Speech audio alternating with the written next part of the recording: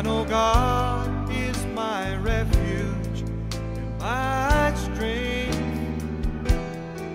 He's a very present help in times of trouble. Therefore will not I fear, though the earth be removed, though the mountains are carried into the midst of the sea, though the waters roar and are troubled, though the mountains shake and fall. God is my refuge and my strength. I know God is my refuge, my strength every day. A very present help in times of trouble. Oh yeah, I know that God is my refuge and my strength, my strength, my strength. He's a very present help in times of trouble. Therefore will not I fear, even though the earth be removed, though the mountains are carried into the midst of the sea, though the waters roar and trouble, though the mountains shake and fall, still I know that God is my refuge and my strength. I know that God is my refuge, my strength, yes He is. He's a very present help in the times of trouble. Oh yeah, I know that God is my refuge and my wonderful strength. He's a very present help in times of trouble. Oh yeah, He's a very present help in times of trouble every day. He's a very present help in times of trouble. I know that God is my refuge and my strength. I know that God is my refuge, my strength, yes He is. He's a very present help in the times of trouble. Oh yeah, I know that God is my refuge and my wonderful strength. He's a very present help in times of trouble. Oh yeah, He's a very present help in times of trouble every day. He's a very present help in times of trouble.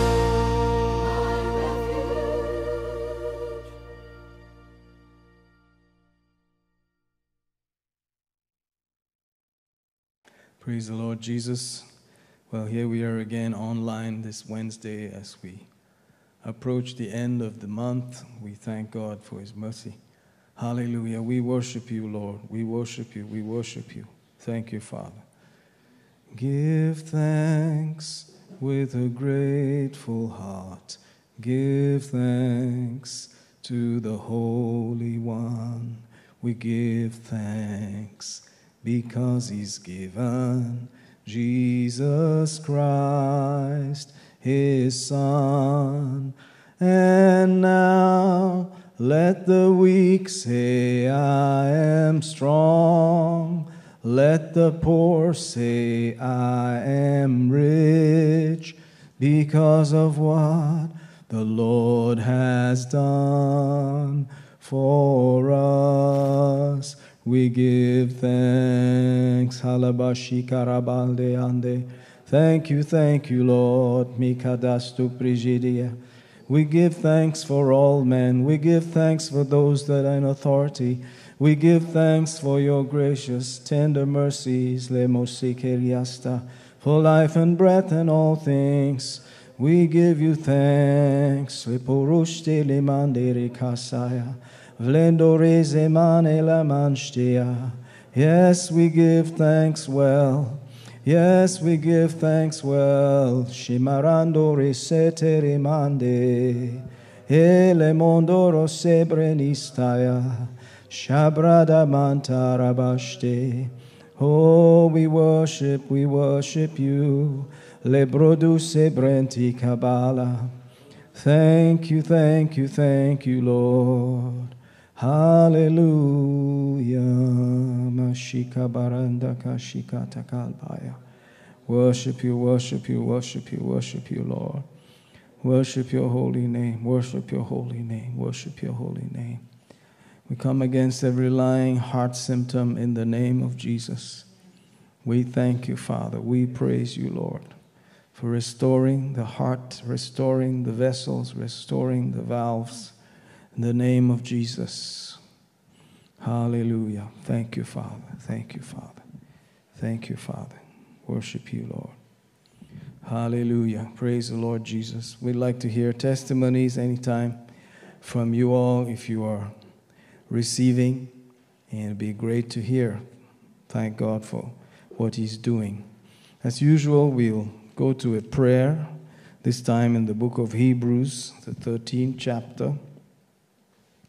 And this is supposed to be Paul's style of writing, and it's one way you can tell it is him that wrote it.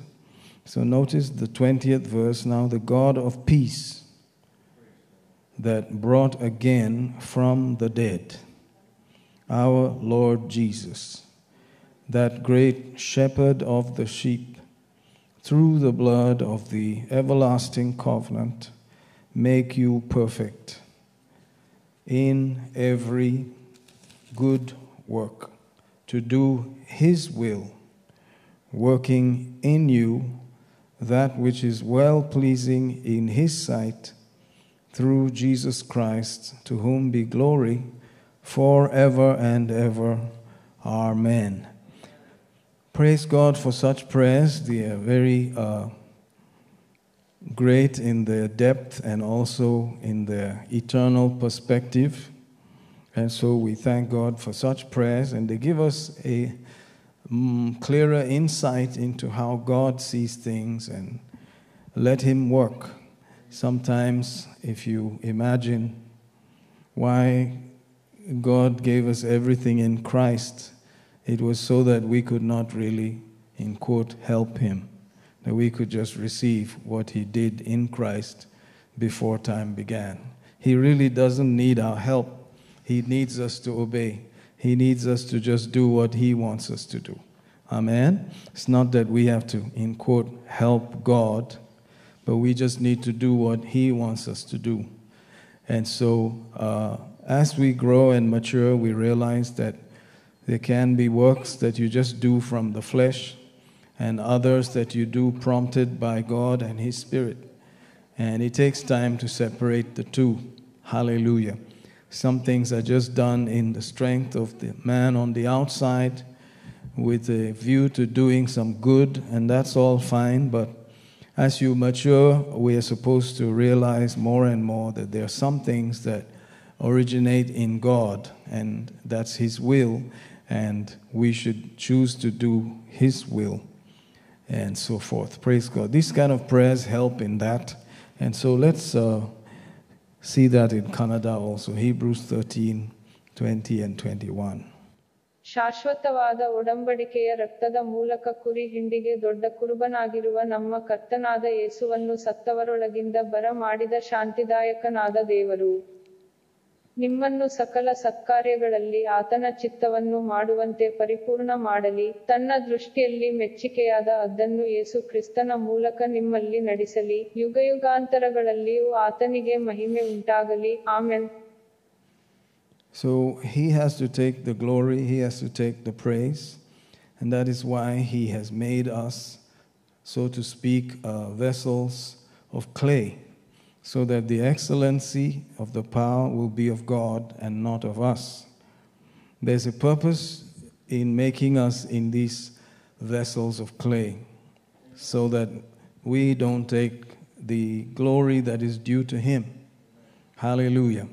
And so we need to remember that there's a part of us that is entirely God. That's our spirit man, just as he is. Hallelujah. And with that, we contact God. And so we want to lean in and receive clarity and instruction from that part, in spite of everything else. Micah 6 is a familiar chapter, and the 8th verse, he says some things there. Just prior to that, you'd see there were sacrifices mentioned, including the child, the firstborn, given as a sacrifice. Maybe in those days it was common. Maybe what God told Abraham to do, offer his son, was maybe one of those practices in the pagan world and so forth. But instead of all of that kind of sacrifice, he says in verse 8, he has showed you, O man, what is good and what does the Lord require of you. So there are requirements. And that's what we want to realize, that in the new covenant, some requirements are still there, which have sort of carried on from the beginning. What does the Lord require of you but to do justly, to love mercy, and to walk humbly with your God? Amen? So it says, will the Lord be pleased with thousands of rams, 10,000s of rivers of oil? Shall I give my firstborn for my transgression, the fruit of my body for the sin of my soul? Those were all ideas that they had to sort of atone for their failure and sin, offer even their child and all that. So he said, no, this is what God wants. He's saying very plainly, this is what God requires: to do justly, love mercy, walk humbly with your God. Amen. Thank God that it's written that plainly. Amen. So if we can stay in those parameters and boundaries, it would do well before God. Amen. Let's see if we can hear verse 8 also in Kannada. ಮನುಷ್ಯನೇ, ಉತ್ತಮವಾದ ಅದನ್ನು ನಿನಗೆ ಆತನು ತಿಳಿಸಿದ್ದಾನೆ. ಹೌದು, ನ್ಯಾಯವನ್ನು ಮಾಡುವುದು, ಕರುಣೆಯನ್ನು ಪ್ರೀತಿ ಮಾಡುವುದು, ನಿನ್ನ ದೇವರ ಸಂಗಡ ವಿನಯವಾಗಿ ನಡಕೊಳ್ಳುವುದು, ಇದನ್ನೇ ಹೊರತು ಕರ್ತನು ಇನ್ನೇನು ನಿನ್ನಿಂದ ಕೇಳುತ್ತಾನೆ. Glory to God. So we have therefore the capacity to do these things. Otherwise, it would not be required of God. For God to create someone and expect something out of them which he knows they cannot do would be unjust and would cause God not to be who he is. So if he says, this is what I require, O man, then man that has his life and nature, much more in the new covenant, notice, can do the right thing, walk in justice, love, mercy, and walk humbly with our God. Amen? So anytime you see requirements like that, you should say, I can do this. Hallelujah. God made me like that. Otherwise, he would not ask me to do such a thing. And so we need to begin to see it that way, knowing that we have that nature, we have that ability, and that he will not ask us to do anything that we cannot do. But of course, if you look at it naturally, it may look incredible, but we need to look further than that, deeper than that, and see our true nature. And that nature is his nature. Amen. Praise God. So let's observe along those lines that the new covenant gives us, in quote, very practical things to do, requirements. And so we look forward to doing that and walk humbly before our God. Romans, the 13th chapter says in the 8th verse, owe no man anything but to love one another. For he that loves another has fulfilled the law. So we have a debt that is never paid, and that is to love one another. And that Jesus came not to do away with the law, but to fulfill the law. Hallelujah. And all of the law is fulfilled in this statement that you love the Lord your God with all that you are, and that you love your neighbor as yourself. That everything is fulfilled in this, and that standing debt is there for us to pay, that we should make sure we pay all other debts. But this debt is still unpaid. Hallelujah. All the law is fulfilled in one word: you shall love your neighbor as yourself. Hallelujah. So we're not like, in quote, lawless people.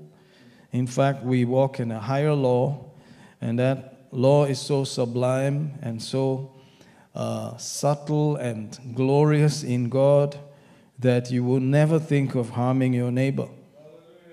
Praise God. Amen. So you don't need to give that kind of person, any kind of law, because he is first of all thinking of how he won't harm his neighbor.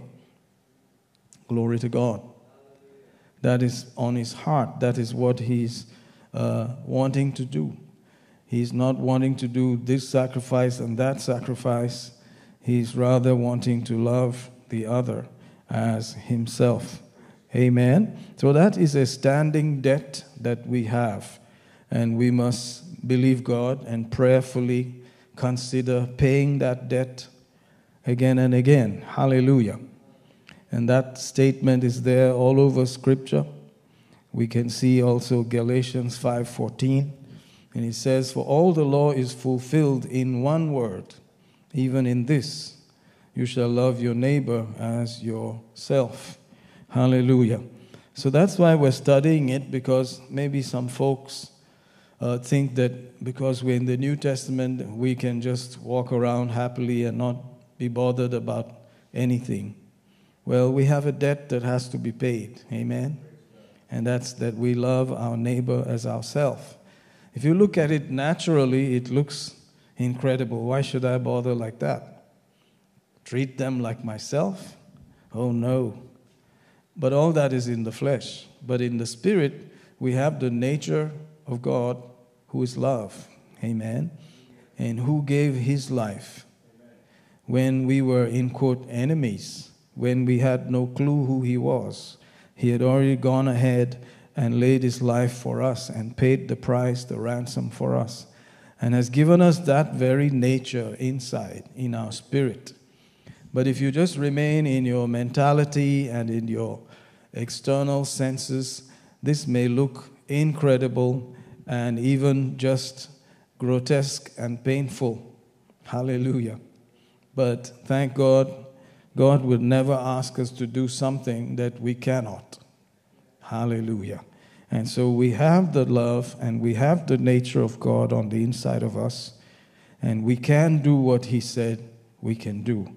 And that's why we believe that he will perfect and work in us that which is well-pleasing in his sight by his intercession and his prayer at the right hand of the throne, that we will begin to bring forth these things, working that which is well-pleasing in his sight through Jesus Christ, in the blood of the new covenant, and so forth. God will help us. Amen.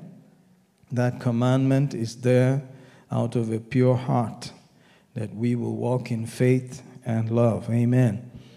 Thank God that we can do these things. Hallelujah. Let's hear the 13th chapter of Romans and verse 8. ಒಬ್ಬರನ್ನೊಬ್ಬರು ಪ್ರೀತಿಸಬೇಕೆಂಬ ಋಣವೇ ಹೊರತು ಬೇರೆ ಯಾವ ಸಾಲವೂ ನಿಮಗೆ ಇರಬಾರದು. ಮತ್ತೊಬ್ಬರನ್ನು ಪ್ರೀತಿಸುವವನು ನ್ಯಾಯಪ್ರಮಾಣವನ್ನೆಲ್ಲ ನೆರವೇರಿಸಿದ್ದಾನೆ. Praise God. All these laws about thou shalt not commit adultery, thou shalt not kill, steal, bear false witness, covet, etc., they cannot actually work, or they are not required if you love your neighbor. You will not think at all of doing any such evil against them. Amen. Just to even think about it. So verse 10 says, love works no ill to his neighbor. Therefore, love is the fulfilling of the law. Hallelujah. Love works no ill to his neighbor. Therefore, love is the fulfilling of the law. Amen. Romans 13:10. Let's hear verse 10 also in Kannada. ಪ್ರೀತಿಯು ತನ್ನ ನೆರೆಯವನಿಗೆ ಯಾವ ಕೇಡನ್ನೂ ಮಾಡುವುದಿಲ್ಲ, ಆದಕಾರಣ ಪ್ರೀತಿಯಿಂದಲೇ ನ್ಯಾಯಪ್ರಮಾಣವು ನೆರವೇರುತ್ತದೆ. Praise God. A lot of these things will be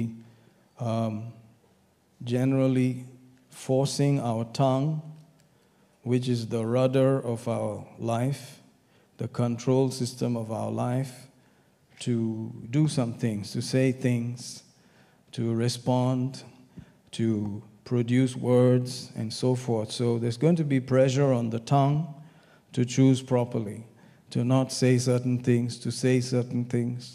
And you'll realize more and more that silence is golden, all of those things. Amen. A man of few words will find fewer things to repent about. Hallelujah.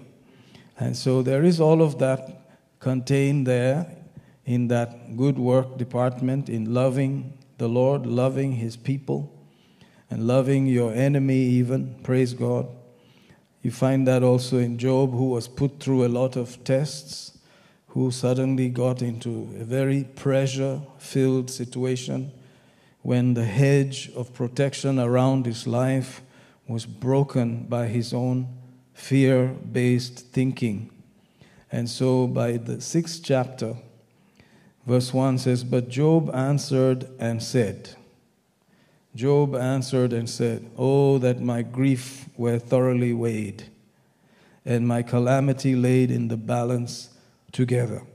He's now beginning to, consider his grief, all kinds of things like that. And so we see complaints have begun, and he started saying things.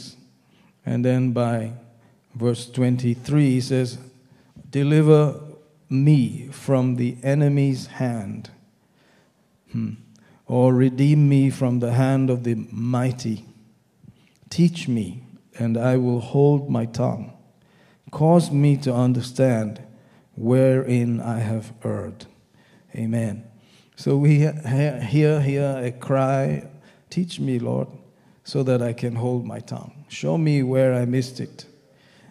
I know that my tongue has done some things, has said some things.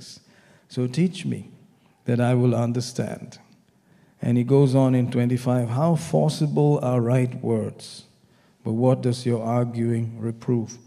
So to choose properly what to say, we require instruction. And that's why one good reason why we read our Bibles, one good reason why we go to church, believing that these things are possible. Amen. The instruction in the usage of the tongue, which is the most spoken about thing in the Bible. Hallelujah. Just chapter-wise, if you look at it, the tongue has been one of the main subjects, because God knows that the tongue is a very special organ given to us. Of course, parrots have tongues, and they can just repeat things, but they don't have a choice to say things. Amen? Even angels don't choose what they want to say. They just have to say what they were told to say. Isn't that interesting? The one who stood out and said, "I will do what I want," he was kicked away, kicked out from that place, and he became the enemy of God. So this tongue of ours and the ability to say what you want to say is a big freedom. Amen? But it also means it's a big responsibility. Hallelujah. So we will open up ourselves to be trained by God, to learn, to study how to use the tongue. Amen? Because there's so much to be said. But saying the right thing from the Spirit is more important.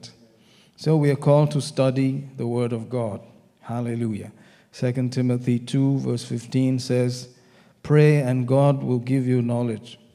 No, this is one thing that you don't pray for and get it immediately.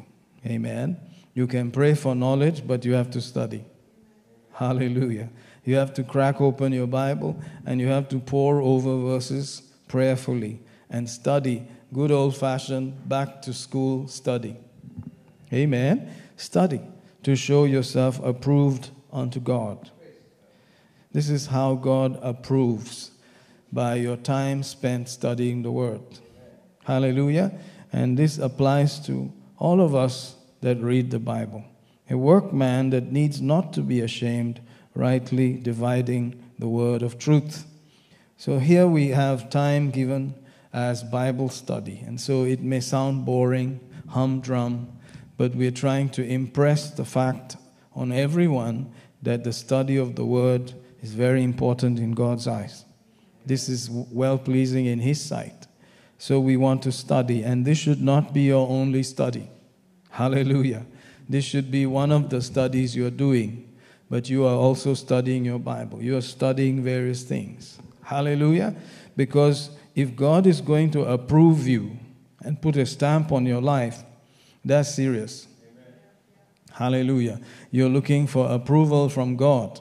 And so you need to be so clear in your study that you are not forcing things, but receiving from the instruction of the Spirit of God and not bending the scripture to suit your pet purposes, but you are listening to what the Spirit is saying, that you are following the guidance of basic things that are established as the truth, and then weighing and dividing and dissecting the Word of God properly.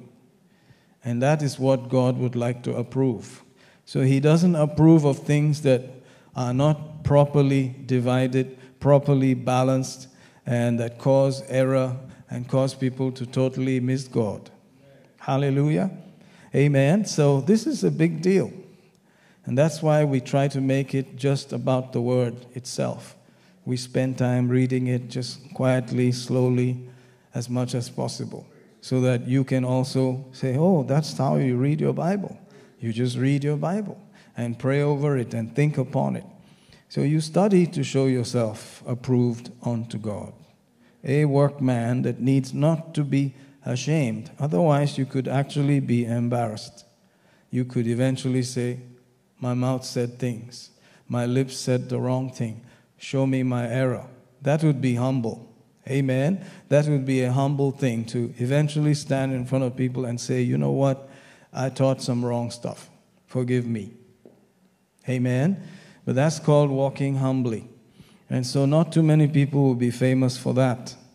And sometimes as a result of that, people lose their trust in you and all of that. So you can see it's better to study it properly before you say it even, because a lot is hanging in there, especially if you have become, in quote, famous. And then people find out you were saying things that were not accurate. Amen. So not too many people are going to say, oh, so humble, he has confessed that he taught error, that he taught things that were wrong. There are not too many people who are going to say that. They're going to say, we believed you. There you go. Amen. Because not too many people are thinking about these kind of thoughts that we are talking about. Amen. To love mercy, to walk humbly before God. It's right to be able to say, you know, I used to believe this and that, but it's not true. Hallelujah. Amen. So the heart of the matter is God's approval. Praise God. So you don't hear too many people say, you know, I was wrong. Praise God. Hallelujah. Because not too many people are diligent about studying these things completely for themselves. Amen. So glory to God. You can learn and learn and learn. There's no end to learning. Praise God. We're supposed to keep doing this. This is what God wants out of our lives. Rightly dividing the word of truth. Hallelujah. Let's hear 2 Timothy 2 verse 15 also in Kannada. ನೀನು ದೇವರಿಗೆ ಯೋಗ್ಯನಾಗಿ ಕಾಣಿಸಿಕೊಳ್ಳುವುದಕ್ಕೆ ಅಭ್ಯಾಸಿಸು. ಅವಮಾನಕ್ಕೆ ಗುರಿಯಾಗದ ಕೆಲಸದವನು, ಸತ್ಯವಾಕ್ಯವನ್ನು ಸರಿಯಾಗಿ ವಿಭಾಗಿಸುವವನೂ ಆಗಿರು. Praise God. And so as we learn these things, we will be understanding that, you know, sometimes you just have to hush up and don't say much. You have to know when to shut up. Hallelujah. And when to speak. Praise God. Notice the 39th Psalm, verse 1. To the chief musician, to Jeduthun, a psalm of David. I said, I will take heed to my ways, that I sin not with my tongue. I will keep my mouth with a bridle while the wicked are before me. Amen. So this man understood that when you are in the presence of people who may not be entirely straight, but rather wicked, twisted, you may have to be careful, especially with your tongue. Amen? Yes, it's important to be careful, quick to hear at those moments, and very slow to speak. Otherwise, the enemy can force words into you by bombarding your mind with suggestions, and the pressure can be high. Say it, say it, say it. Hallelujah. And then you will end up saying things that you will say, I wish I had never said that. Hallelujah. I wish I had never, ever spoken like that. Look at verse 3. My heart was hot within me. Hot. You can feel the temperature rising. While I was meditating, the fire burned. Then spoke I with my tongue. Hallelujah. So all these pressures are there from the Spirit of God and from other thoughts and the enemy around. And you need to ponder properly before you speak. Amen. Thank you, Lord Jesus. All of this is involved. And so there's work there. It's a lot of work. Hallelujah. And for David to know that at that stage, he was a great man. Hallelujah. So we need to take some message from him, learn that, and be careful. Amen. Let's hear Psalm 39, verse 1 and verse 3. ನನ್ನ ನಾಲಿಗೆಯಿಂದ ಪಾಪ ಮಾಡದ ಹಾಗೆ ನನ್ನ ಮಾರ್ಗಗಳನ್ನು ಕಾಪಾಡಿಕೊಳ್ಳುವೆನೆಂದು ದುಷ್ಟನು ನನ್ನ ಮುಂದೆ ಇರುವಾಗ ನನ್ನ ಬಾಯಿಗೆ ಕಡಿವಾಣ ಇಟ್ಟುಕೊಳ್ಳುವೆನೆಂದು ಹೇಳಿದೆನು. ನನ್ನ ಹೃದಯದಲ್ಲಿ ಸಂತಾಪ ಉಕ್ಕಿತು, ನಾನು ಯೋಚಿಸುತ್ತಿರುವಲ್ಲಿ ಬೆಂಕಿಯುರಿಯಿತು, ನನ್ನ ನಾಲಿಗೆಯಿಂದ ಮಾತಾಡಿದೆನು. So the enemy can put pressure on your mind, put thoughts into you, say it, say it, say it, and that you cannot settle until you've said it. And after, I have said it. Meanwhile, you could have hurt people that you love. But you were under pressure and you just got into that habit and you just said it. And then the damage has been done. Hallelujah. The fire has been lit by the tongue. Amen. A whole forest can be lit by one match. That is how the tongue is likened in James chapter 3. So you can see there's a lot of work to be done. Amen. A lot of pondering, making sure we have a bridle there over our tongue.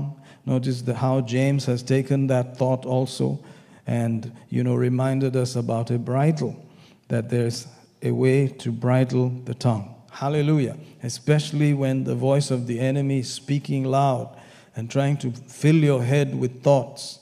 Amen. So that you speak something that will cause trouble. Amen. And we don't want to be in that situation. Hallelujah. We want to be exempted from those kind of things. Hallelujah. Otherwise, the enemy will use our tongue to damage people, in quote, whom we love or whom we're supposed to love. Amen. So you can see these prayers are so vital. This meditation is important, and we do the right thing because we have a standing debt to owe no man anything but love. So we begin to fill our words purposely with things that will produce life. Amen. Rather than destroy lives, rather than tear down lives. Hallelujah. Words are not just meant for us to communicate, which is one reason why people are doing a lot of communicating nowadays. There's all kinds of media and all kinds of opinions are being expressed. Everybody's saying whatever they want to say.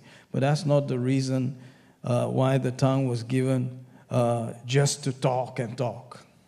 Amen. But rather to take things from the spirit into the natural and affect lives around us. Hallelujah. Amen. Because that's the way God, who is the chief and the original speaker, planned it to be. Amen. Let's look at Isaiah 55. This is an interesting thought. Keep thinking along those lines. Notice chapter 55, verse 10. For as the rain comes down and the snow from heaven and returns not there, but waters the earth and makes it bring forth and bud, that it may give seed to the sower and bread to the eater, that all positive production, growth, etc., so shall my word be that goes forth out of my mouth. It shall not return to me void, but it shall accomplish that which I please, and it shall prosper in the thing for which I sent it. So he chooses words to send something out there.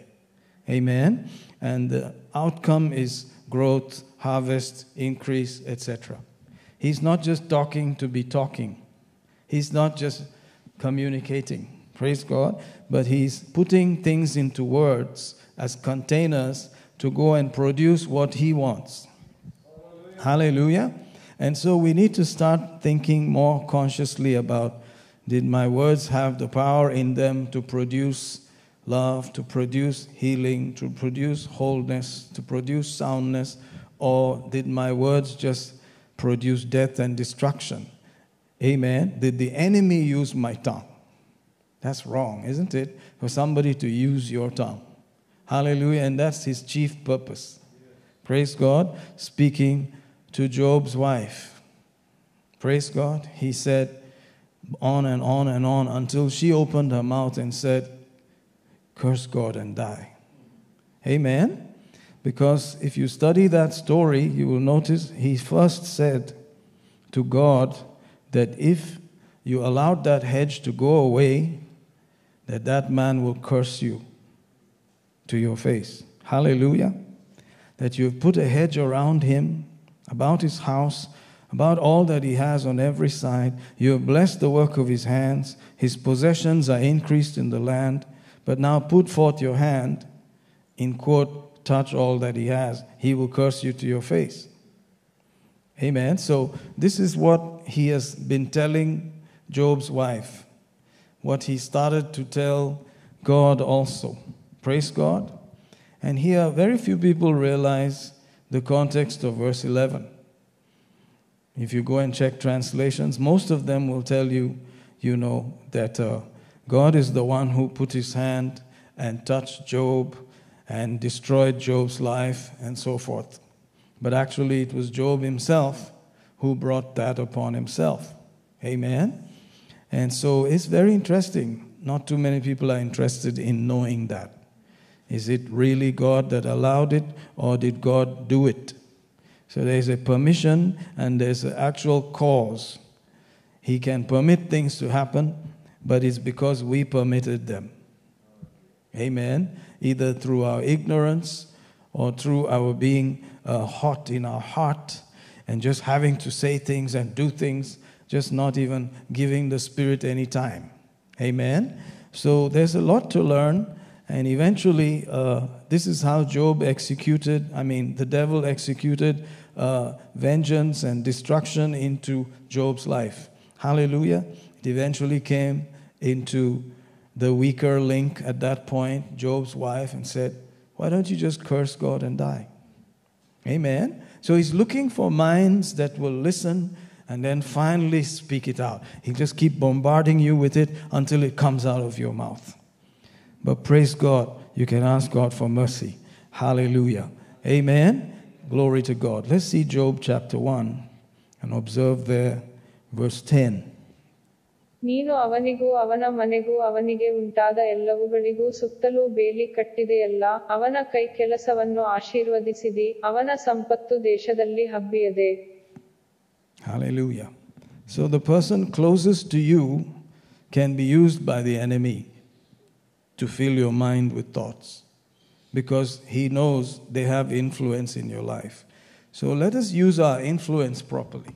If we are close to people, if we have their confidence, be very careful what you speak to them. Amen.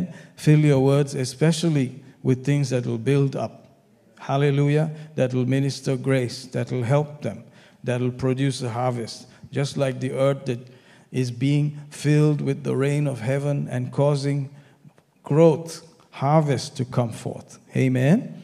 We should be careful, more careful than ever before, because these days are evil and the voices have increased in their fierceness. Hallelujah. Very fierce, hard, mean, hateful voices are speaking. Amen. And we can be forced by them to also speak like that. Amen. That's one reason why you may have to not listen to certain kinds of conversation, certain kinds of language, because it's trying to enter into your mouth and come out of your lips also. Praise God. And so we want to be careful. Hallelujah. Notice Job 2 and verse 9. Then said his wife unto him, do you still retain your integrity? Curse God and die. Hallelujah. But he said, you are speaking like one of the foolish women.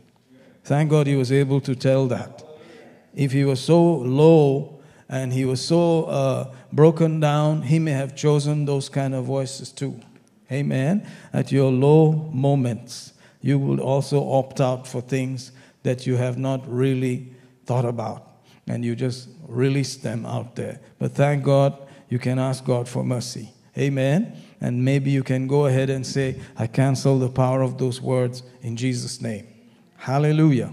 But it's better to study them properly, think about it properly, and begin to fill your heart with the right kinds of thinking. Amen. Hallelujah. Glory to God. Let's see Job chapter 2, verse 9 also. ಆಗ ಅವನ ಹೆಂಡತಿಯು ಅವನಿಗೆ, ಇನ್ನೂ ಯಥಾರ್ಥತ್ವದಲ್ಲಿ ಉಳಿದಿದ್ದೀಯೋ, ದೇವರನ್ನು ಶಪಿಸಿ ಸಾಯಿ ಅಂದಳು. Praise God. Now let's go on.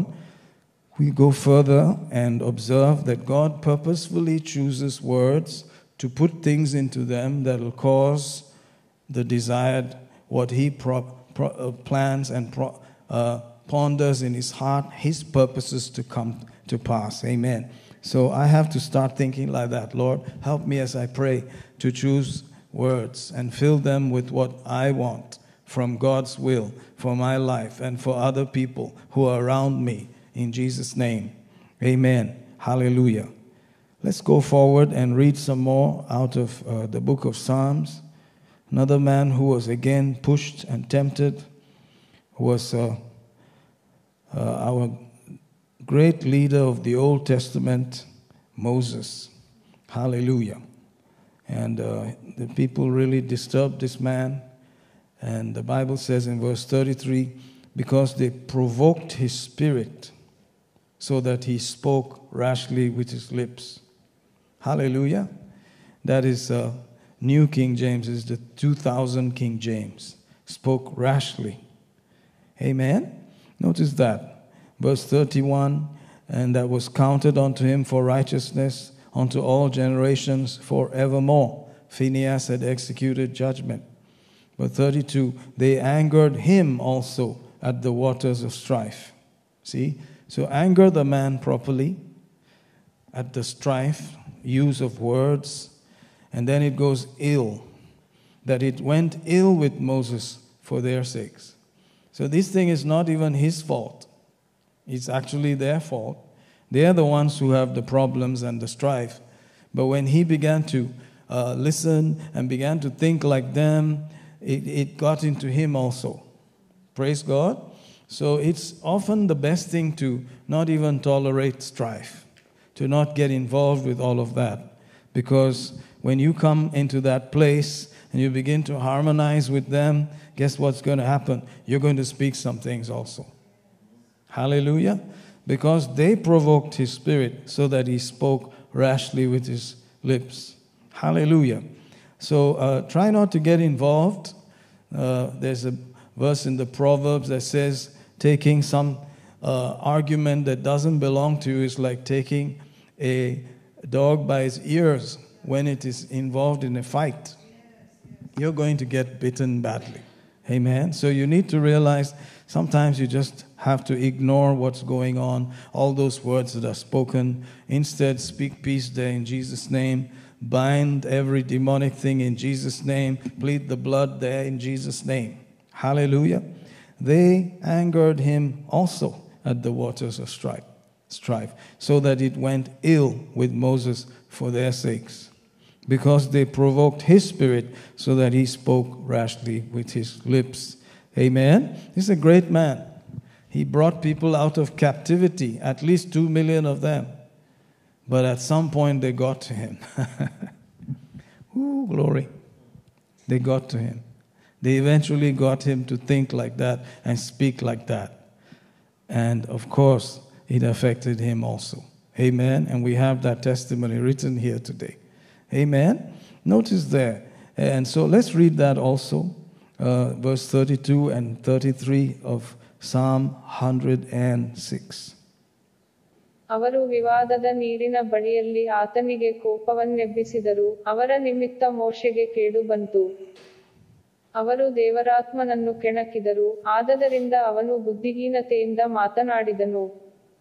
So the Lord takes him as a result of that to Mount Nebo and shows him all the land in Deuteronomy 34.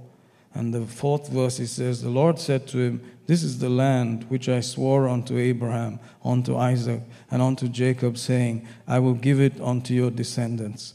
I have caused you to see it with your eyes, but you shall not go over there. He was supposed to go in with the people.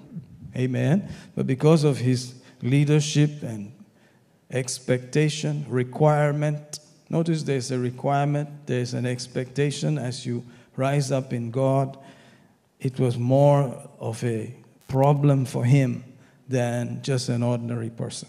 He said, you can see all this land. It's supposed to be for your descendants, Abraham, Isaac, Jacob, and so forth, but you're not going inside. Amen. Very sad. You can feel it. Hallelujah. So he didn't go in there. And so when he started entertaining those ideas, they were fighting and striving about things and tempting God, and it got to him. And finally, he started talking like that. He started acting like that also. And guess what? The price he paid was different. Hallelujah. So especially if you are rising up and beginning to influence people with your lips, you should be more careful than others.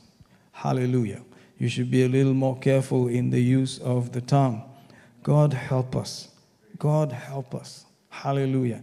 Oh, we need help. We need so much mercy. We need to love mercy. We need to love mercy. Hallelujah. We need to walk humbly before God and say, I'm sorry, I said the wrong thing. Help me. Hallelujah. Pray for me. And so on. Glory to God. All right, let's hear. I think we did Psalm 110. Let's do Deuteronomy 34 also. And notice the 4th verse in Kannada. ಕರ್ತನು ಅವನಿಗೆ, ನಾನು ನಿನ್ನ ಸಂತತಿಗೆ ಕೊಡುತ್ತೇನೆಂದು ಅಬ್ರಹಾಮನಿಗೂ ಇಸಾಕನಿಗೂ ಯಾಕೋಬನಿಗೂ ಪ್ರಮಾಣ ಮಾಡಿದ ದೇಶವು ಇದೆ, ಅದನ್ನು ನಿನಗೆ ತೋರಿಸಿದೆನು, ಆದರೆ ನೀನು ಅಲ್ಲಿಗೆ ದಾಟಿ ಸೇರುವುದಿಲ್ಲ ಎಂದು ಹೇಳಿದನು. Praise God. So we don't want to lose these lessons. We want to gain from these lessons, from these experiences that others have gone through, so that we in the New Testament can receive what Christ has done for us. Amen. And he has blessed us with every blessing in heavenly places. All that he has given to us. And he has abounded towards us in all wisdom and prudence. Hallelujah. He has come with everything he has and given it to us and said, I even give you common sense, which is not so common. Hallelujah. Study the word and get the sense out of it, so that your words can be purposefully filled with things that produce life, health, grace, mercy, goodness. Hallelujah. Instead of tearing down and cutting people who God created in his image. Praise God. God will help us, especially now in these last days. All right. Now let's begin to examine more thoughts. As we build ourselves on these ideas, God will help us. There is more required of us in the new covenant. How many of you realize that? We have a better covenant. We are actually born again. We have the nature of God. We have the same way of thinking given to us in Scripture, and it's already in our spirit. That love, nature, and thinking is inside. Hallelujah. And to whom much is given, much is expected. Praise God. Notice the 20th Psalm, Psalm chapter 20. Praise God. The Psalms are wonderful. Verse 5 says, we will rejoice in your salvation, and in the name of our God we will set up our banners. the Lord fulfill all your petitions. Praise God. The Lord God fulfills. Hallelujah. Your petitions. Amen. Notice there's a lot of rejoicing before that. And banners of victory. Amen. And then fulfillment of our petitions. God is a God who would like to fulfill our petitions. Say amen. Amen. Hallelujah. So I'm not wasting my time praying, petitioning Him. God would like to fulfill it. Amen. Notice that God wants to fulfill our petitions. I read from the Amplified. We will shout in triumph at your salvation. Get really excited about His salvation. If it's the only thing you have, that you are saved, that your spirit is just as He is, you can shout from now till heaven. That you are born again, you're on your way to heaven. We will shout in triumph at your salvation. And victory. Did you know that victory is guaranteed to the believer? That you will win always in every place? That's an amazing work He has done for us in Christ Jesus. That you're guaranteed the victory, always. And so you can shout. This was a shout that came from the book of Psalms. And we are the actual recipients of this. Amazing. And in the name of our God, we will set up our banners. Hallelujah. That name is what gave us salvation. That name is where we received the new life. That name is where we have the victory. Hallelujah. Amen. And the Lord fulfills in the name. Whatever you ask the Father in His name, He will give it to you. Praise God. He will fulfill. And so we rejoice about all of this wonderful stuff that He has given us in this new covenant. Hallelujah. Thank God for that. Thank God for that. Hallelujah. Notice verse 7. Some trust in and boast of chariots. I'm reading the Amplified now. Some of horses. But we will trust and boast of the name of the Lord our God. Hallelujah. Praise God. You know, sometimes you are familiar with some way of thinking and you would like to see, does God really mean that? Is that really what it meant? And that's wonderful. Amen. And we should check it. So if you read that in the King James, it says, we will rejoice in thy salvation, and in the name of our God, we will set up our banners. Hallelujah. The banner there is not a new movie coming up, but the victory that you're going to have. Hallelujah. Amen. We will set up our banners. Notice, the Lord fulfill all thy petitions. Praise God. Notice verse 7. Some trust in chariots, some in horses, but we will remember the name of the Lord our God. Amen. And if you check, actually it's supposed to be remember, recall, bring it back to your thinking.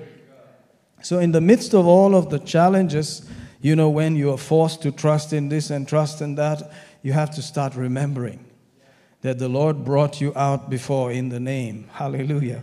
In the promises of God. He Himself answered your petitions. Praise God. We may have to remember what that name did for us before. Hallelujah. There's a lot about the memory. Even that communion meal is bringing to remembrance what Jesus has already done for us. Hallelujah. So the memory is important. So keep maybe a small note in your diary now and then of what the Lord did for you. Remember what He did. Hallelujah. And that's wonderful. So that you can give the glory to that name. Ha, ha, ha. Thank you, Lord Jesus. They are brought down and fallen, but we are risen and stand upright. Hallelujah. Amen. So we are going to be standing upright. Hallelujah. Amen. Remember the mighty name of Jesus. Remember salvation and shout about it. Make a big deal about the fact that you're saved. Hallelujah.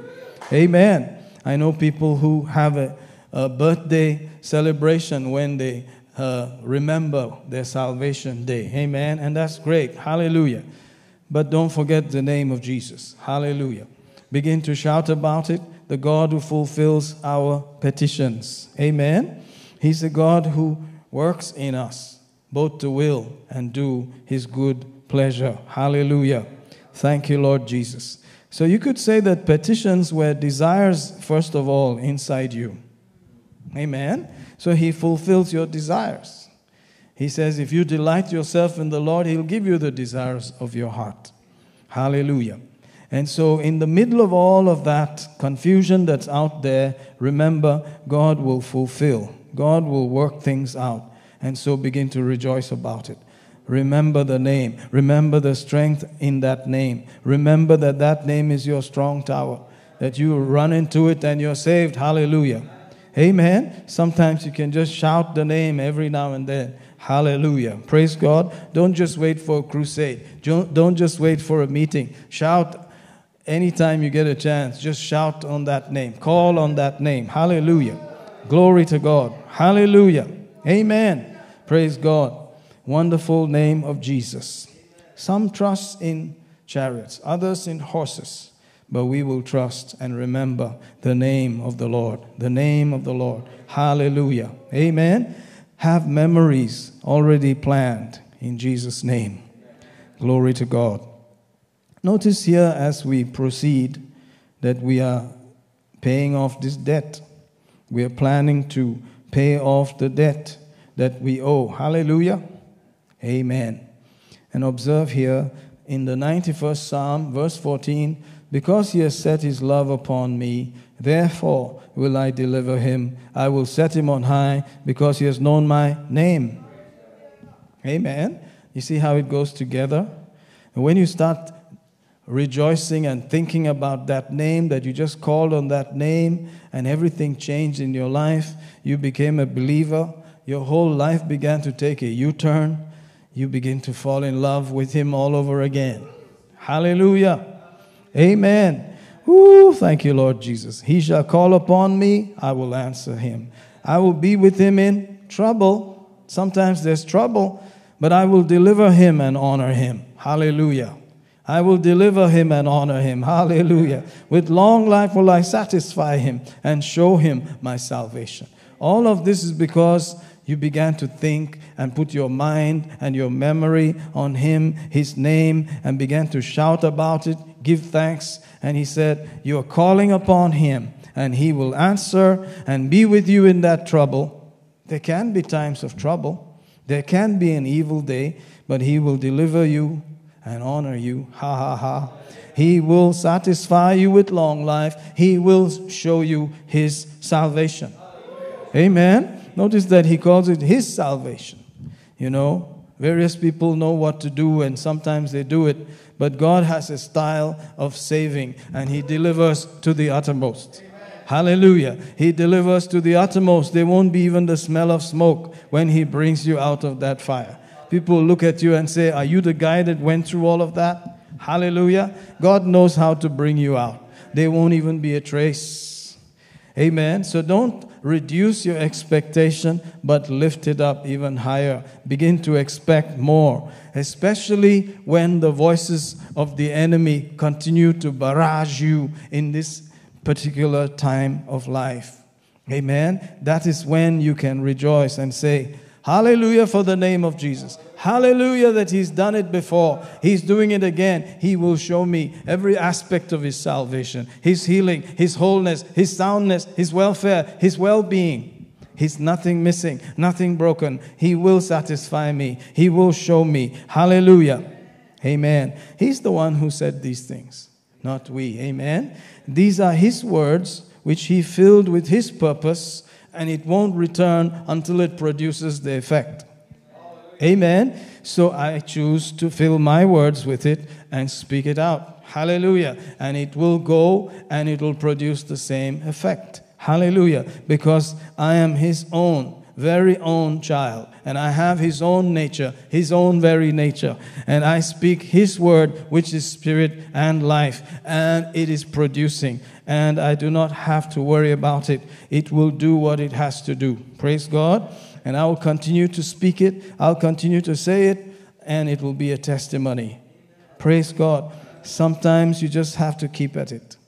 Amen. Hallelujah. Because we don't want to make mistakes. We can always say, the blood of the new covenant speaks for us. We can continue to ask for mercy. Hallelujah.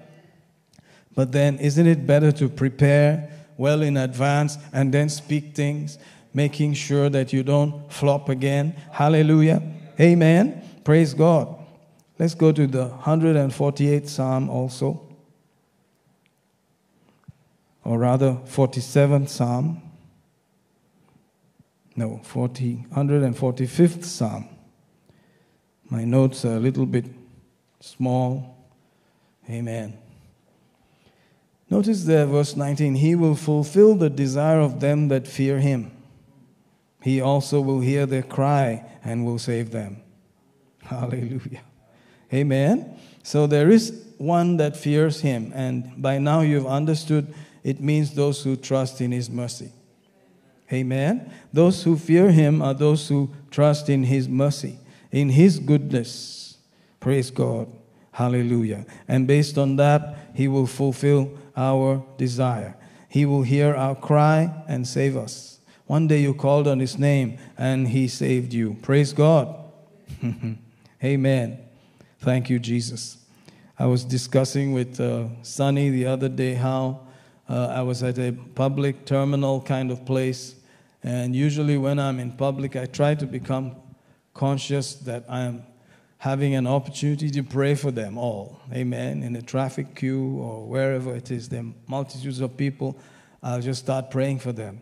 So I started praying, walking up and down praying, and then my attention was drawn to a newsstand where they were selling books and all of that. And I just thought I'd go there and start something. Praise God. So I said, how's business going? How's the sales doing? You know, etc., etc. Just looking for an opportunity. And then next thing you know, this person was reading a Bible. I said, oh, praise the Lord. You're reading the Bible? He said, yeah, I always liked Isho, it seems. I said, okay.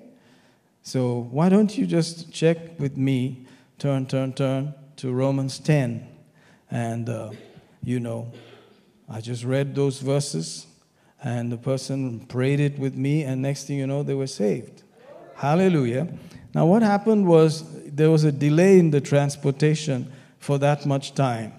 Amen. And we were very sure, like in the Gaza trip that, the Ethiopian eunuch was making, that the minute he opened his Bible, God sent one man his way. Hallelujah. And I just felt that God would have set it all up like that, flight, delay, whatever, this, that, hang out with the weather, etc., until you have ministered to this person, hallelujah, and they have accepted, and then it's like, okay, now let's go on. Praise God. That's how much He loves to see salvation. That's how much heaven gets excited over one person. Just one person. Hallelujah. Amen. So He is like that God. He hears their cry. I don't know. I just liked Isho, it seems. Yeah, we know why you liked Isho, because God knew that. Hallelujah. And you had to finish the deal and get saved. Praise God. And the person said, you know what? I think God sent you just for me to this place. And I'm like, you bet. Hallelujah. Amen. Praise God. He will fulfill the desire of them that fear Him or trust in His mercy. He also will hear their cry. There's some cries that are happening from inside that are not yet even made public. Who is this that the scripture is talking about? Is this the prophet himself or somebody else? Amen. He's reading and he has this cry. Who's this? Who's this? And he began and preached Christ unto him. Hallelujah. Starting in that same Isaiah 53, he now leads him to the Lord. Praise God, praise God, praise God. And all that catching away was for this one person.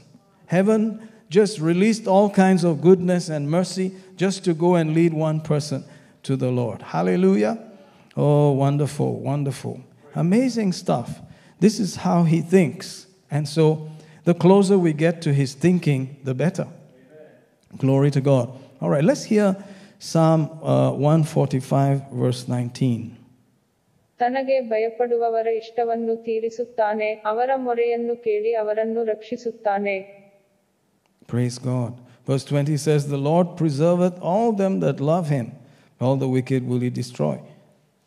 So there is a point at which He cannot help some people, and so their own choices trap them. But other than that, he's preserving all them that love him, that hope in his mercy. Hallelujah. Glory to the King. Hallelujah. So let's begin to set our love upon him, our affection on him evermore, especially in these days. Amen. Colossians, the 3rd chapter, verse 1.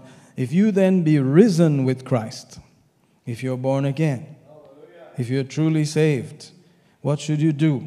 Seek those things which are above, where Christ sitteth on the right hand of God. This is the answer to all of your desire. Okay, now I'm born again. What should I do? Seek those things which are above, where Christ sitteth on the right hand of God. Seek those things which are above, where Christ sitteth on the right hand of God. Amen.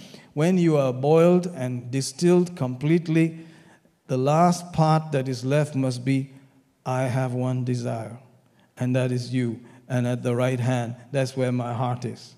Amen. We should be able to melt everything down to, what is the main thing that this guy is all about? Amen. If you're born again, this should be your main thing. You set your affection on things that are above, not on things on the earth. Hallelujah. Amen. Because he set his love upon me, therefore. Psalm 91. Amen. Therefore. You see, so there is a new covenant thinking there, which has not changed. It was the same even in the old. Amen. Hallelujah. God's response was, because he set his love upon me, therefore. Praise God. Amen. So this has been him all the time. He is that kind of person. He wants it all. Praise God. And what a privilege that you actually are desired by him. Ha ha ha. That this Holy One who has no lack, who has everything, who created everything, actually wants your affection. Amen. And he gave you words. And he gave you a heart that you can tell him things. You can say, Lord, as my tongue is speaking, my heart actually believes. I confess with my mouth. I believe in my heart. I have the same spirit. I desire you more than anything else. And then the rest of you will begin to go in that direction. Praise God. Hallelujah. Because be frank about it. Your spirit is born again. You are just as he is. Every other thinking is actually alien. You are now born from above. Hallelujah. This is actually who you are. You are a citizen of heaven. God is your Father. The other thoughts are not God. That's a fallen earth, fallen man. Amen. And we are thinking, studying, pondering, meditating on his thoughts so that we can begin to speak that and produce those effects. And it won't return void. God programmed the word like that. It will produce. It'll prosper in the thing for which it was sent. So that's why we're studying, so that we can say, I have decided to set my affection on things that are above, not on things on the earth. Hallelujah. I have desired you above all else. And you're not lying. Hallelujah. One of the first times I heard God speak to my heart was walking down the road from SPS Kefi. I had just gotten saved and I was looking at the sun setting and all the flowers and trees. Then I said, wow, Lord, this is beautiful. You must be beautiful. And I heard this voice say, are you flattering me? And I thought about it for some time. Could that be God? Does he talk like that? And then I saw eventually that he said, they flatter me with their lips, but their heart is far away from me. Amen. So when you're born again, you can actually be sure you're not flattering him. Because your spirit, the real you, is from above. It has his own nature. Hallelujah. And so when you begin to talk highly about him and how you love him, you're not lying. Praise God. That is who you are. You were born from him. From him you came. And so when you thank him and praise him, you're not a fake. Your thoughts will come. You know, enemies' thoughts will come. Why are you saying all that? Really? Can you say that? Who are you anyway? Blah, blah, blah. I know what you did. I know how you think. Yang, yang, yang. You can say, no, I'm born again. Ha, ha, ha. And that's my father, and you have no business here. Amen? I'm just thanking him because he's worthy. He gave birth to me. I am his true child. Jesus paid for it. He chose me. Amen? Hallelujah. Isn't that wonderful? Sometimes people say, oh, you were just born, but I was chosen, this and that. Well, you were born and you were chosen. Amen. Hallelujah. Let's go to Ephesians chapter 1. According as he has chosen us in him before the foundation of the world, that we should be holy and without blame before him in love.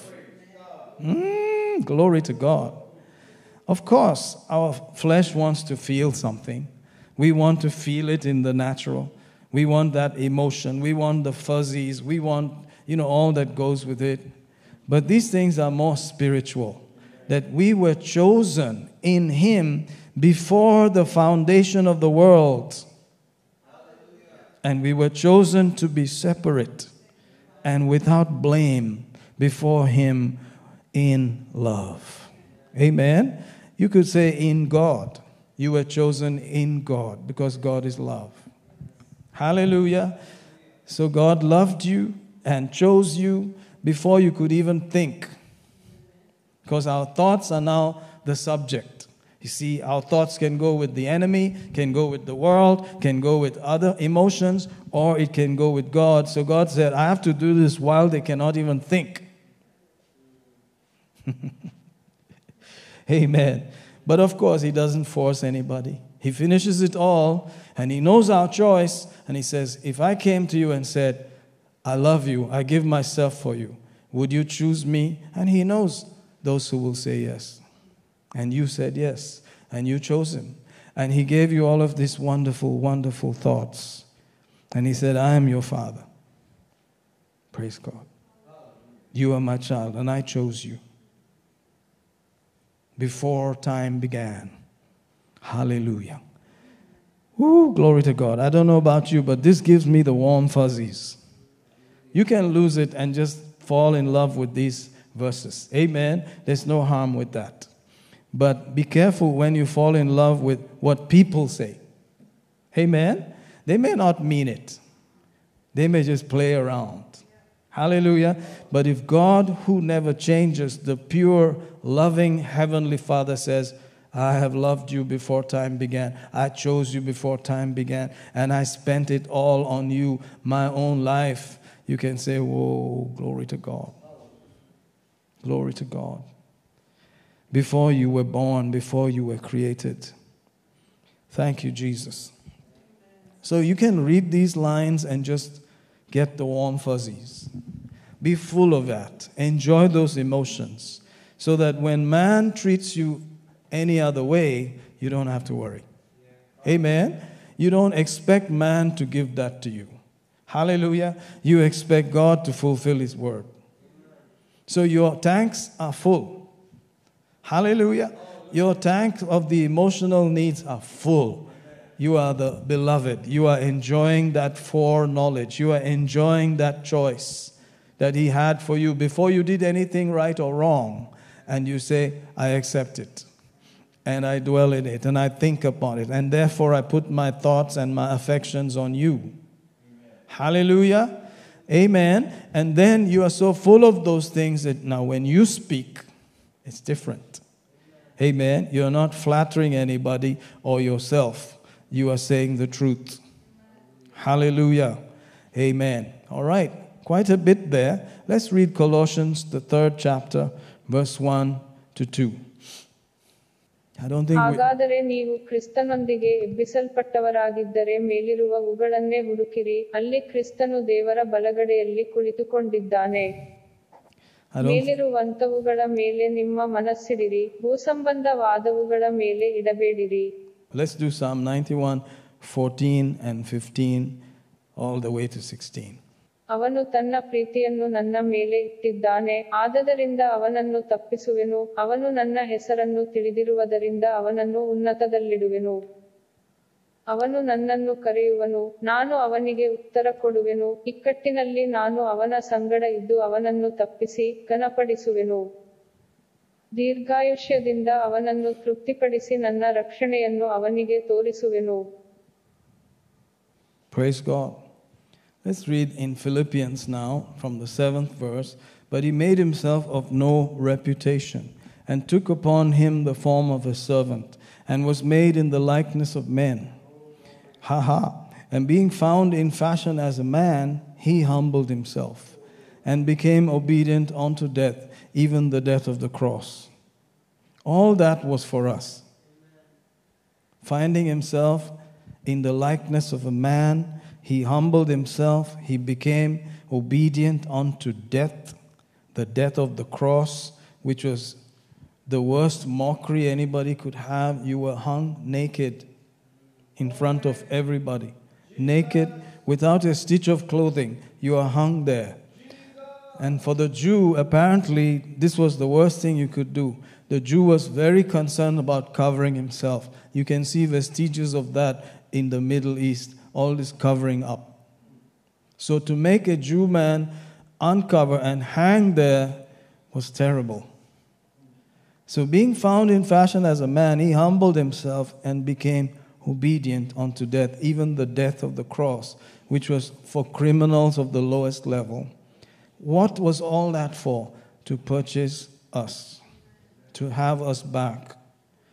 This love is beyond comprehension, but we can think about it and experience it. Wherefore God also has highly exalted him and given him a name which is above every name. Hallelujah, glory to God. That's why he has that name, and he did not need that name. That name was for us. For us to be saved, for us to use that name, to go and live in that name, to win in that name. As a banner, he gave us that name.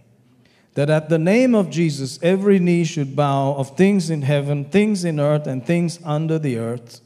That every tongue should confess that Jesus Christ is Lord, to the glory of God the Father. Anytime someone calls on that name and says Jesus with all of their heart, the Father gets glory. Hallelujah. Amen. Thank you, Jesus. Now he says, wherefore, my beloved, as you have always obeyed, not as in my presence only, but now much more in my absence, work out your own salvation with fear and trembling. For it is God which worketh in you both to will and to do of his good pleasure. Amen. God is at work in us. We have to take that which he has worked in us and let it be seen on the outside. Amen. That requires trusting in his mercy. Amen. Respecting his word. And that will be for his pleasure. Verse 14, do all things without murmurings and disputings, no strife, that you may be blameless and harmless, the sons of God without rebuke, in the midst of a crooked and perverse nation, among whom you shine as lights in the world. Hallelujah. Oh, praise God. If you read that from the TPT, it has an interesting way of saying it, and I'd say it's a good one. Let's go to TPT as I read that. Glory to God. Get as many versions as you can, as long as it does not veer from the truth. Praise God. Hallelujah. Amen. And I'm going to be reading from there.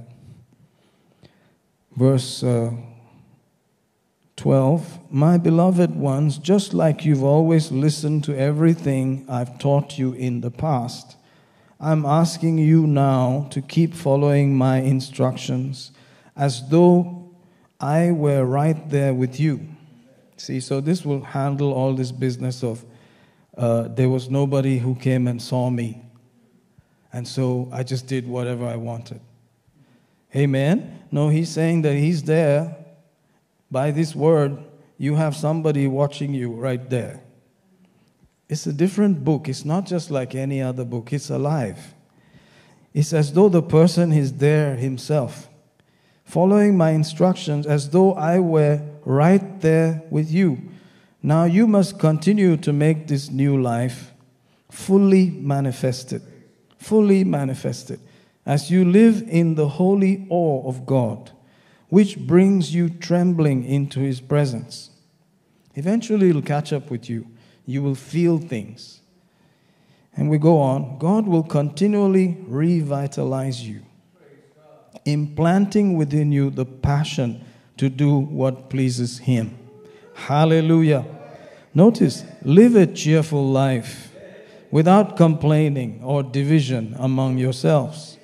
Hallelujah. For then you will be seen as innocent, faultless, pure children of God, even though you live in the midst of a brutal and perverse culture. For you will appear among them as shining lights in the universe. Hallelujah. It's a brutal time we're living in. The culture is brutal. People get fired. People get killed. I mean, the news is terrible. It comes to my phone, and I've noticed the random evil news that's just out there every single day. What you cannot even imagine is what's happening out there. Why? The devil knows he has a short time. So he's wreaking maximum havoc. He's destroying lives, random killings, destruction, reducing mankind to nothing. God's favorite that He died for is being defaced again and again and devalued and dehumanized. Amen? Brutal. We're living in a time that's brutal. And you can shine in the midst of all that. Living cheerfully, without complaining, without divisiveness. Hallelujah. Looking inside so that from inside you can work. What God is working inside you can be brought outside. As you study, as you meditate, as you pray, all of these things come out as a possibility. Hallelujah. And the light that they're looking for will be seen in your life. Hallelujah. Your life will truly be the light that they're looking for. Wow. Are we living in the same world? These people are going through the same things, but look at them. They're so full of joy, at peace, no strife. They're not worried. They're not anxious. What is this? Why is this like this? And they will know that their God is the God. Hallelujah. Hallelujah. Amen. We can shine in the midst of it all. Praise God. Let's see if we can hear all of this in Kannada, maybe from the 12th verse. I don't know if we go earlier than that. Yeah, let's read from 7 all the way to 9, first of all. ತನ್ನನ್ನು ಬರಿದು ಮಾಡಿಕೊಂಡು ದಾಸನ ರೂಪವನ್ನು ಧರಿಸಿಕೊಂಡಾಗ ಮನುಷ್ಯರ ಹೋಲಿಕೆಯಲ್ಲಿ ಮಾಡಲ್ಪಟ್ಟನು. ಹೀಗೆ ಆತನು ಆಕಾರದಲ್ಲಿ ಮನುಷ್ಯನಾಗಿ ಕಾಣಿಸಿಕೊಂಡಾಗ ತನ್ನನ್ನು ತಗ್ಗಿಸಿಕೊಂಡು ಮರಣವನ್ನು, ಅಂದರೆ ಶಿಲುಬೆಯ ಮರಣವನ್ನಾದರೂ ಹೊಂದುವಷ್ಟು ವಿಧೇಯನಾದನು. ಈ ಕಾರಣದಿಂದ ದೇವರು ಆತನನ್ನು ಅತ್ಯುನ್ನತವಾಗಿ ಏರಿಸಿ ಎಲ್ಲಾ ಹೆಸರುಗಳಿಗಿಂತ ಉನ್ನತವಾದ ಹೆಸರನ್ನು ಆತನಿಗೆ ದಯಪಾಲಿಸಿದ್ದಾನೆ. Praise God. So here, because of that name, thank God, things are bowing. Things are bowing in your life. Things are bowing in other things out there. That name, hallelujah. The tongues are beginning to say more and more, Jesus is Lord, to the glory of the Father. Your life is affecting others, whether you know it or not. Verse 12, wherefore, my beloved brethren, as you've always obeyed. Obedience, obedience, obedience. Not as in my presence only, but now much more in my absence. Work out your own salvation with fear and trembling. For it is God which worketh in you both to will and to do His good pleasure. So there we go. There is a work inside you which will be seen outside you. Cooperate with it. Cooperate with that work. Look inside. Let it manifest outside. Hallelujah. Brother Anup talked about some pattern and tracing and the life. All of these things are scripture, real. that we will be what they're looking for. Because honestly, Jesus is the best that ever existed. Hallelujah. Hallelujah. And when you choose him, you become the pearl of great price. That's what everybody's looking for. Hallelujah. Thank God. Amen. So people will employ you just because of who you are in Christ. That life, they say, I want that in my office. I want that in my place. Amen. I just love the way this guy talks. I just love the way they behave. Praise God. Have you ever thought about that? That people may hire you just because of that. Glory to God. That this guy is not like everybody else. This guy is different. The way he talks, the way he acts, man, I need that around.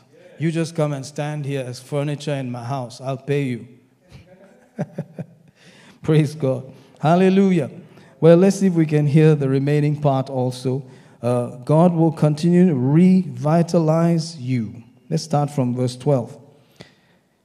From verse 12 all the way to 16. ಹೀಗಿರುವಲ್ಲಿ ನನ್ನ ಪ್ರಿಯರೇ, ನೀವು ಯಾವಾಗಲೂ ವಿಧೇಯರಾದಂತೆ ಈಗಲೂ ವಿಧೇಯರಾಗಿ, ನಾನು ನಿಮ್ಮಲ್ಲಿರುವಾಗ ಮಾತ್ರವಲ್ಲದೆ ನಾನಿಲ್ಲದಿರುವಾಗಲೂ ಬಹು ಹೆಚ್ಚಾಗಿ ಭಯದಿಂದ ನಡುಗುತ್ತಾ ನಿಮ್ಮ ಸ್ವಂತ ರಕ್ಷಣೆಯನ್ನು ಸಾಧಿಸಿಕೊಳ್ಳಿರಿ. ತನ್ನ ಸುಚಿತ್ತದ ಪ್ರಕಾರ ನಿಮ್ಮಲ್ಲಿ ಉದ್ದೇಶವನ್ನೂ ಕಾರ್ಯವನ್ನೂ ಸಾಧಿಸುವಾತನು ದೇವರೇ. ಗುಣಗುಟ್ಟದೆಯೂ ವಿವಾದವಿಲ್ಲದೆಯೂ ಎಲ್ಲವನ್ನೂ ಮಾಡಿರಿ. ಹೀಗೆ ನೀವು ದೋಷವಿಲ್ಲದವರೂ ಕೇಡುಮಾಡದವರೂ ನಿಂದಾರಹಿತರೂ ಆದ ದೇವಪುತ್ರರಾಗಿ ವಕ್ರವುಳ್ಳ ದುಷ್ಟಜನಾಂಗದ ಮಧ್ಯದಲ್ಲಿ ಜೀವದಾಯಕ ವಾಕ್ಯವನ್ನು ಹಿಡುಕೊಂಡು ಲೋಕದಲ್ಲಿ ಬೆಳಕುಗಳಂತೆ ಹೊಳೆಯುವವರಾಗಿದ್ದೀರಿ. ಹೀಗೆ ನಾನು ಕೆಲಸ ಸಾಧಿಸಿದ್ದೂ ಪ್ರಯಾಸಪಟ್ಟದ್ದೂ ವ್ಯರ್ಥವಾಗಲಿಲ್ಲವೆಂದು ತಿಳಿದು ಕ್ರಿಸ್ತನ ದಿನದಲ್ಲಿ ಸಂತೋಷಪಡುವೆನು. Praise God. So here I am, here you are. This is our state. We're living in a brutal world, vicious times, perverse culture, but we can shine. Hallelujah. Thank you, Jesus. Glory to God. The 16th verse I read, offering them the words of eternal life. I haven't labored among you for nothing. For your lives are the fruit of my ministry, and will be my glorious boast at the unveiling of Christ. Whatever you're doing, you're going to get, in quote, paid for it, gloriously. Heaven and eternity will prove it again and again. Hallelujah. Glorious boast at the unveiling of Christ, that you were the one who spoke those words which you were given by the Lord, and it affected those lives, and the glory goes to God. Hallelujah. But I will rejoice even if my life is poured out like a liquid offering to God over your sacrificial and surrendered lives of faith. Paul said, even if my life was poured out as a libation over the sacrifice of your faith, he said, I'm excited about that. I will rejoice. I like the 18th verse. And so no matter what happens to me, you should rejoice in ecstatic celebration with me. He said he's happy about that. He's excited about that. But he wants them to join him in rejoicing. What can you do to such a person? You kill them, you pour their life on that sacrifice, they're still rejoicing. What did he see that we need to see? That even if our life is poured out, we can still rejoice because it now means something compared to God and Jesus. It's in that class. Amen. It is not a low life, creepy, seeking after dark, low living stuff. It's for high pouring out on God's sacrifice. Amen. David said, I feel like drinking the water from the well in Jerusalem, just by the gate. And his mighty men, you know, he had different levels of mighty men. There were some guys who were called the three. Amen. Among those guys, one sped off all the way to Jerusalem to that well and brought water and said, this is for you, king. He said, oh, This is too precious. Not just the water, but the life that was at risk to bring that water. He said, I cannot drink it. I pour it out to the Lord. Hallelujah. Some things are too pure, too holy, too high. Amen. And Paul said that's how his life was. Even if it was poured out there, it's a very high and a holy thing. I'm not keeping my life back. I'm giving it. Amen. As long as it was for him and his sacrifice, take it. You can't destroy these kind of people. Hallelujah. Amen. You can't. Do you see that mind, that thinking? That's what we are being invited to. In the middle of all the brutal, cruel, evil thoughts out there, we are the ones who can show them the true reality of the life, the nature of God. Amen. Hallelujah. Let's see if we can read that also from 16 all the way to 18 in Kannada. ಹೀಗೆ ನಾನು ಕೆಲಸ ಸಾಧಿಸಿದ್ದು ಪ್ರಯಾಸಪಟ್ಟದ್ದು ವ್ಯರ್ಥವಾಗಲಿಲ್ಲವೆಂದು ತಿಳಿದು ಕ್ರಿಸ್ತನ ದಿನದಲ್ಲಿ ಸಂತೋಷಪಡುವೆನು. ಹೌದು, ನಿಮ್ಮ ನಂಬಿಕೆಯೆಂಬ ಯಜ್ಞವನ್ನು ಅರ್ಪಿಸುವ ಸೇವೆಯಲ್ಲಿ ನಾನೇ ಅರ್ಪಿತವಾಗಬೇಕಾದರೂ ನಾನು ಹರ್ಷಗೊಂಡು ನಿಮ್ಮೆಲ್ಲರ ಕೂಡ ಸಂತೋಷಿಸುವೆನು. ಈ ಕಾರಣಕ್ಕಾಗಿಯೇ ನೀವು ಆನಂದಿಸಿರಿ, ನನ್ನೊಂದಿಗೆ ಸಂತೋಷಪಡಿರಿ. Praise God. Hallelujah. So like those guys who were just bums, useless fellows who assembled around David and then became such mighty men, we also assembled around the Son of David. Amen. And if the Son said, I want this, we ran quickly to give it to him. Amen. And he took it and he said, what a sacrifice. Meanwhile, his is the supreme sacrifice. But we are also accepted. Whatever we do can be also such a wonderful thing in his eyes. If we listen to the Spirit, if we listen to the Word, God will rejoice with us, say, woo, you did it, you did it. What a good work, what an awesome work. Hallelujah.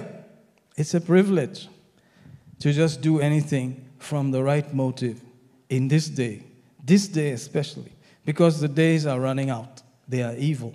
Hallelujah. Praise God. I believe we're getting it. We're going to live it in this time. Hallelujah. Praise God. Thank you, Lord. Let's thank him. Praise you, Lord. Praise you, Lord. Praise you, Lord. Praise you, Lord. Praise you, Lord. Hallelujah, Lord.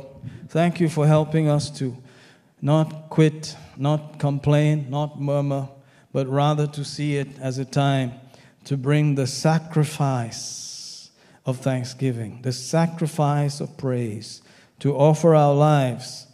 Oh, hallelujah. To study, to pray, to ponder, to be a light in this world, to have high motives that come from the throne, from our affection set on the throne. We worship you. We bless you. We thank you for bringing us into the plan.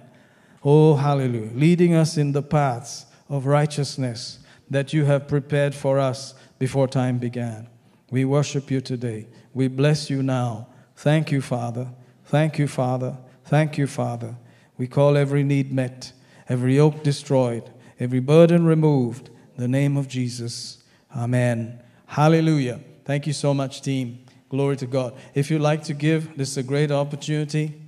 You can bless his work, bless the Lord with your substance, with the increase in your life.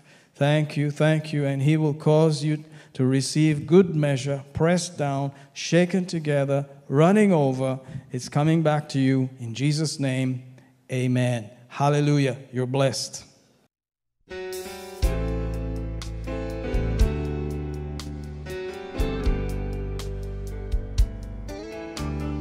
God is my refuge and my strength. He's a very present help in times of trouble. I know God